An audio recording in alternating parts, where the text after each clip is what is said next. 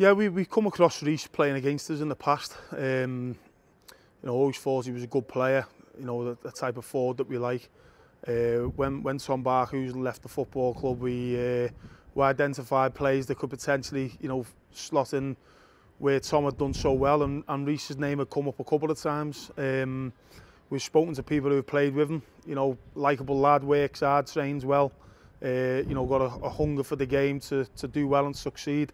I heard a bit of interest last season, and then again in January I heard there was a bit of interest. Obviously I was already contracted and seen what happened at the end of this season, and then after I was released the interest got more intense, and then it just came about from there. Play anywhere across the front, out wide, down the middle. I like to run at players if I'm playing out wide. And then happy to run in behind if I'm playing up top. Just make the runs, I can hold it up as well and set off and play from there. He's a player that we think's got good potential. He can cover a few positions in the forward areas. You know, he works extremely hard, he competes, he's quick, he's technically okay. And you know, he's come through Barnsley, he's played in their first team a couple of times. He's played at League Two, he's now dropped into the National League.